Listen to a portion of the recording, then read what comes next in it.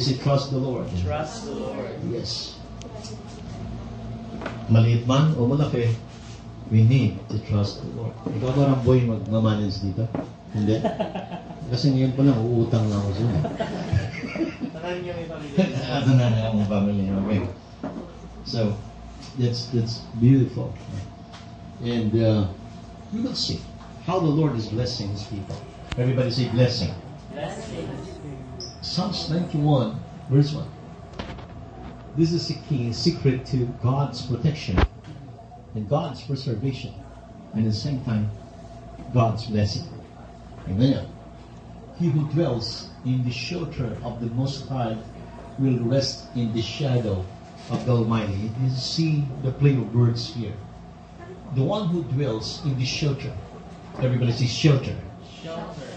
Sitting in shelter. The shelter is what? It is the dwelling place of God is the shelter.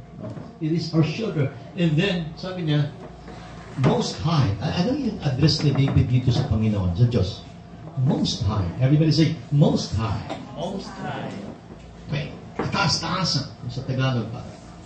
And the one who dwells in the shelter, doon sa kataas-taasan, okay, this is how we address God, will rest, will have a Sabbath.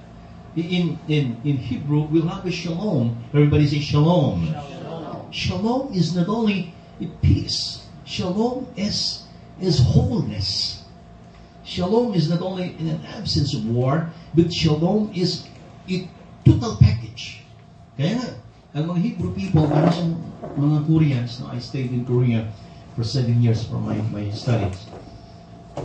Para tayo sa mga Koreano, yung anyong. Anyong in the morning, anyong in the noontime, and anyong